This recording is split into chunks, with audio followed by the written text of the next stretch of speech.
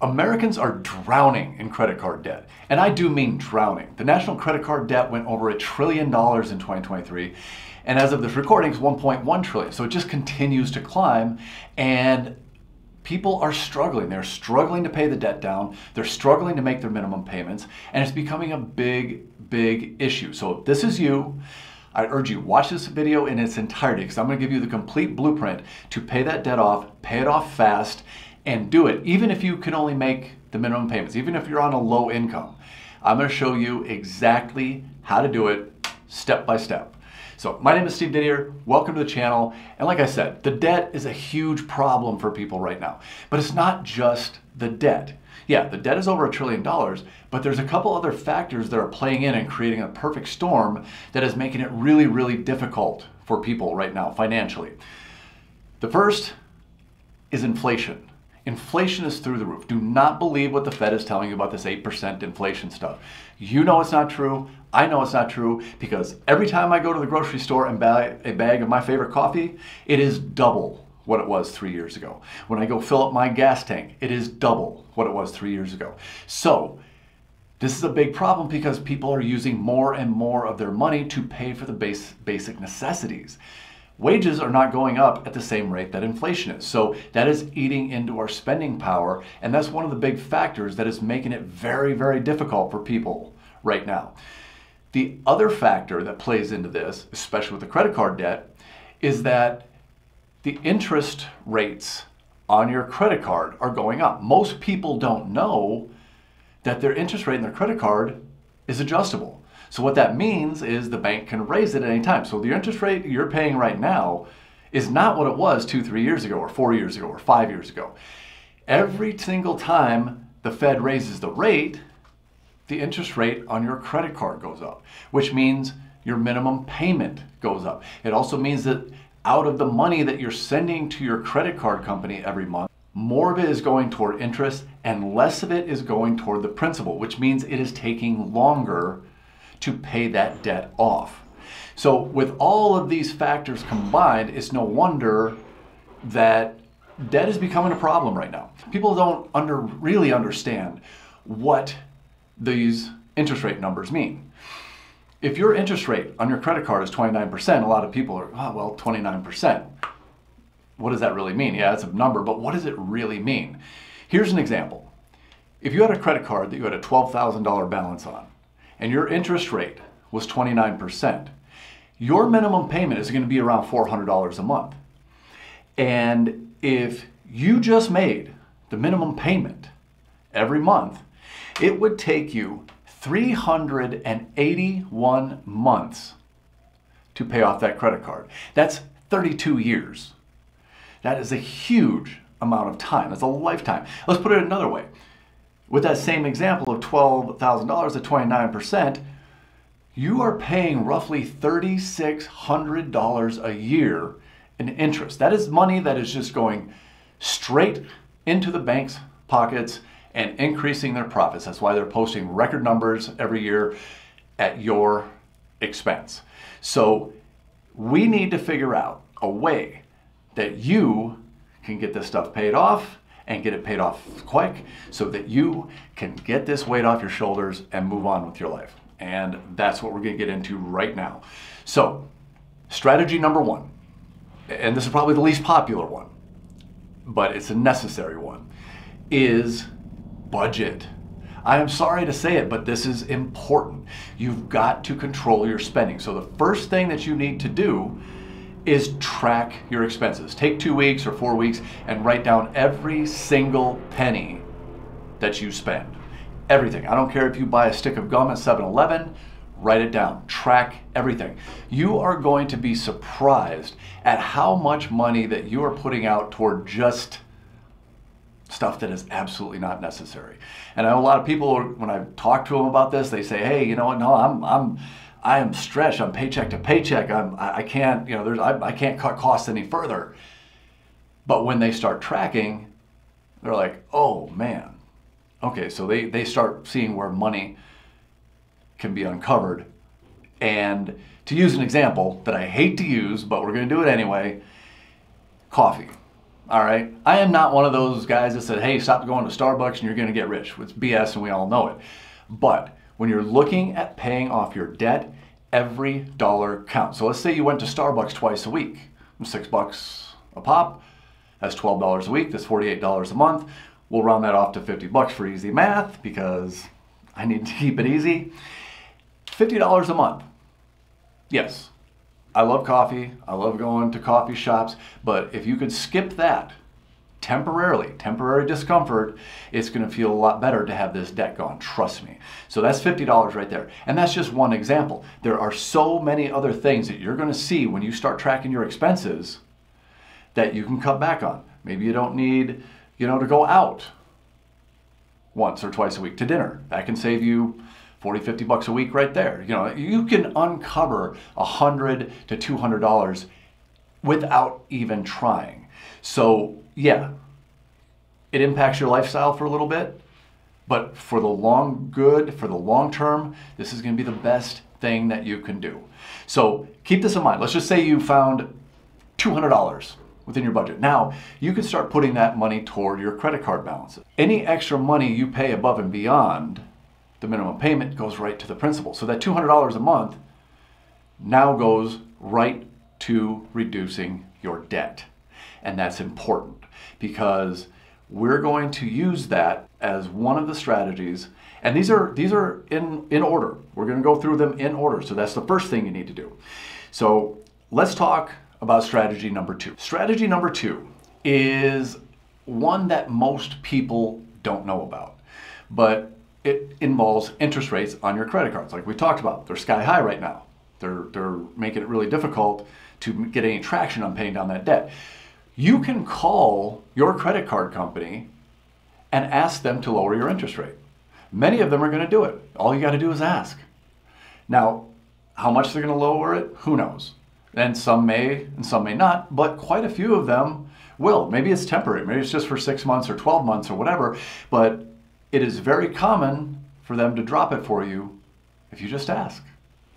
For example, Amex has on their website. You can just apply for it right on their website.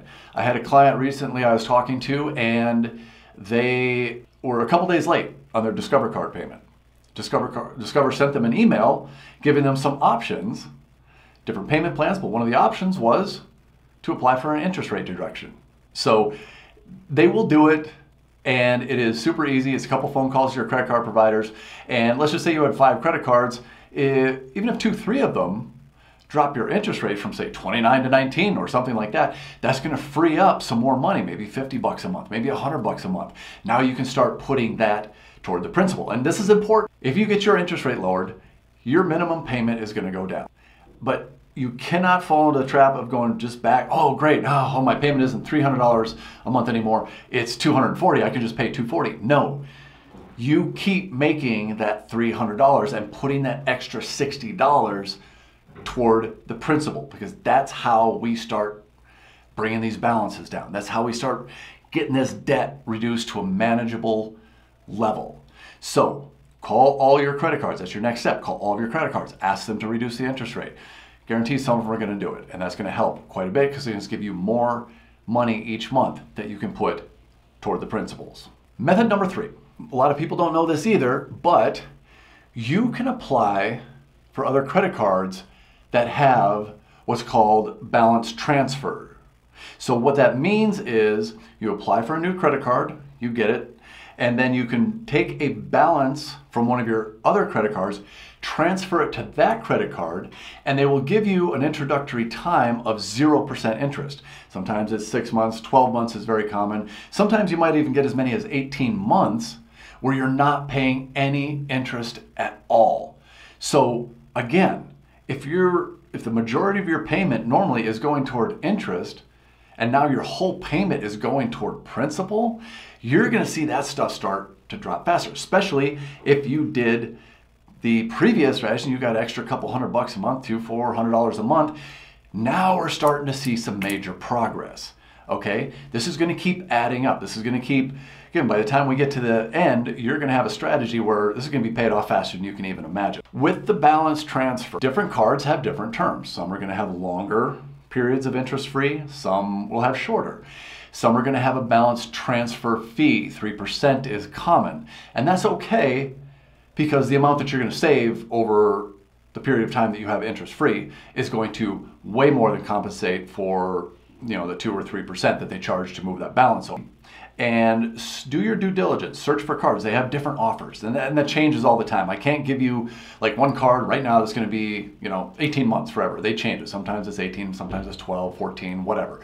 But you get the idea. Search around, find a card that is giving a good length of time on the interest free, and apply for that card. This can be a very powerful tool. Now, I've seen some videos on YouTube where these gurus, credit gurus and financial gurus are talking about, oh, well, don't do the balance transfer is just crap because you're just moving money around. It's not actually doing anything. These clowns don't know what they're talking about. If anybody starts saying that, just know right off the bat that they're an idiot and they don't know what they're talking about, and you should not be taking any advice from them, because if you can go from 29% interest rate to 0 for a year, that's going to give you a whole year to really attack that balance and bring it down. So it's not just about moving debt around, it's being strategic and understanding how interest rates work and understanding how that can greatly accelerate you getting that debt paid off. Let's look at method or strategy number 4. It's a debt consolidation loan.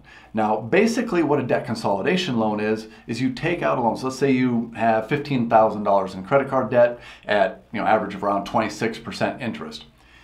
If you can get a loan, take out that loan to pay off those credit cards, and now you have all of those different credit cards on one loan at a much lower interest rate. It's very common to get 8, 10, 12% interest rates.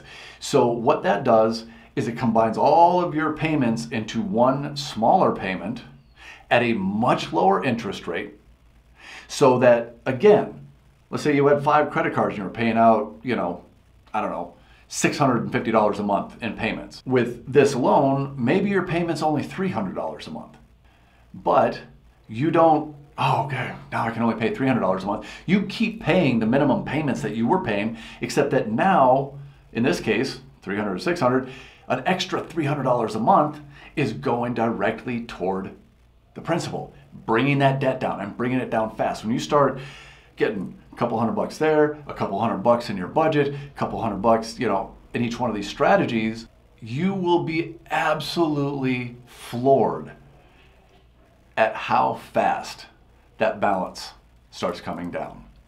So one thing I do want to note with this is do not get debt consolidation mixed up with debt settlement, because debt settlement is a whole other animal and that will destroy your credit. Don't avoid that at all costs. You know, there are companies out there that do settlement. I've done videos on this. I'll do another one. And just avoid that all. Make sure it's a debt consolidation loan where you take out a loan, you pay off your credit. Now, there's another big benefit to your credit when you do that. When you take that loan and you pay off your credit cards, obviously your balances on your credit cards impact your credit really, really strongly. So when you pay off all those credit cards down to 0 or close to it, your credit score is going to go up quite a bit. So that can give you additional leverage in terms of getting other cards and loans and what have you. So you can be a little bit strategic about this. Now, that brings us to another point that I want to address. These last 2 strategies that I talked about, balance transfer onto a new credit card or the debt consolidation loan, they require your credit score to be in a certain range. Okay, so, and I realize that a lot of you may not be there, and you're probably watching this video and you're like, well, it doesn't matter, my credit won't qualify me for that, or maybe you put in for one of those loans and they turn you down. I completely understand that. So there's a way to address that as well. In the link on this video, I have a free guide. It's yours, 100% free, and it will explain the 5 credit mistakes that people are making that are damaging their credit, and chances are you are making at least 1, if not all 5 of those mistakes. And if you address those, you can see a huge boost in your credit score in as little as 30 days. And it may put you in a position where you didn't qualify for a credit card or a loan, and it gets your score up over that mark to where you can actually get it, and that can make all the difference. It can make a huge step in getting this balance paid down. So if you're having some credit issues, check out that link. Those 5 mistakes, you address those in your own situation. It's probably gonna make a big difference and help you out in a big, big way. Strategy number 5. This is actually a mix of strategies. I'm just gonna lump them together as one. This payoff strategy, okay? You may have heard about these or maybe not, but I'm gonna explain them to you and you can decide which one would be the best for you. You've got what's called the debt avalanche method, okay? The idea behind the debt avalanche method is to take this extra money that we found doing these other strategies. Now you have an extra couple $100 a month. Where do you allocate it that's going to be the most effective, right? So you take this money, and with the avalanche method, you focus on paying off the credit card that has the highest interest rate first. Okay, maybe you have 3, 4, 5, 6, 7, who knows? Maybe you have 8 credit cards or more. You find the one that has the highest interest rate, and you put all of the additional resources you have into getting that one paid off first. And this is a really financially savvy way of going about it, because if you're tackling the balance that has the highest interest rate, then that is going to be really advantageous for you, because you're going to get that paid off and you're getting the most kind of ROI out of your money. And then the strategy is, after you get that credit card paid off, you move on to the one with the next highest interest rate, and so forth and so on. So that is, that's one of those strategies where, like I said, it's very financially savvy, because you're avoiding paying as much interest as possible. You're using your money in the way that is going to reduce the amount of interest you're paying the maximum amount, which will help you have more money to put toward the balances, okay? So that's a really good way of going about it. The other method is called the Snowball method. This was popularized by Dave Ramsey. As much as I don't like Dave Ramsey, and I think a lot of what he says is absolute crap, this is one where I'm going to have to agree with him on, because what the Snowball method is it prioritizes you paying off balances, okay? So the strategy with this is, like, say you had your 5 credit cards.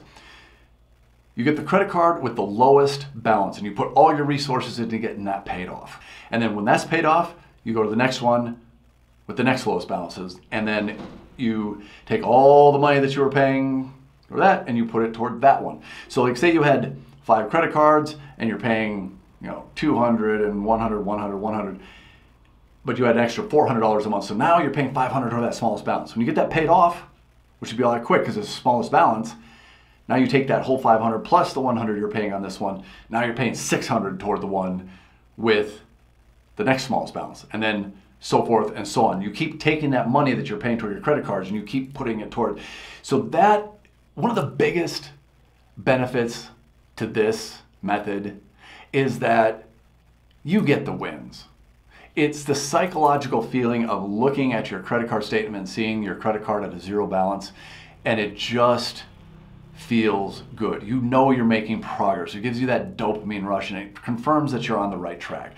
So this is why I recommend the Snowball method. Both are good. The Avalanche method is probably a little bit better way to approach it financially, but the Snowball method for most people ends up being the most effective. The other benefit to the Snowball method, and this is one that nobody talks about, I've researched this online, nobody talks about it, is, again, the credit score.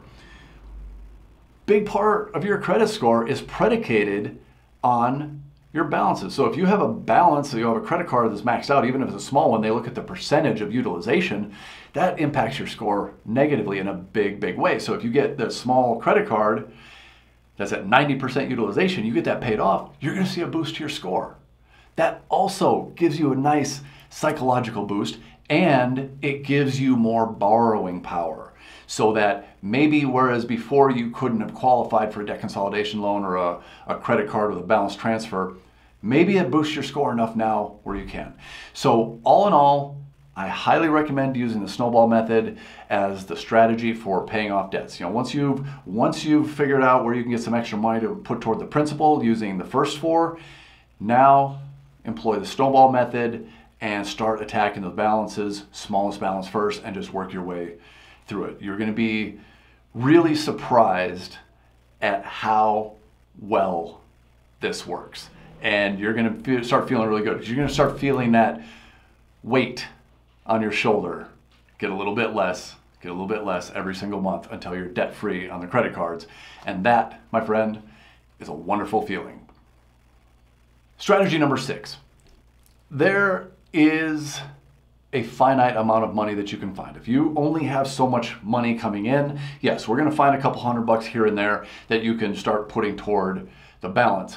But it might be advisable, if you want to get out of this debt as fast as possible, get a second job. Get a side hustle. Do something to bring in some extra money, whatever it is. I don't know your situation. I don't know your skills, your talents, your knowledge, but I'm sure that you can find at least another part-time job or start a side hustle or something that brings in, even if it's just another couple $100 a month, it's going to make a big, big difference in how fast you can get those debts paid off. So, and then that's one of those ones that's like, people don't like to hear it, but you got yourself into this situation and you need to get yourself out, because I understand the stress that it puts on you when you're trying to make these credit card payments. You're trying to make the minimum payments and you're struggling, you're paycheck to paycheck, and you just don't seem to be making any progress. So instead of watching Netflix for a couple hours a night or whatever it is you do something that's going to bring in some extra money.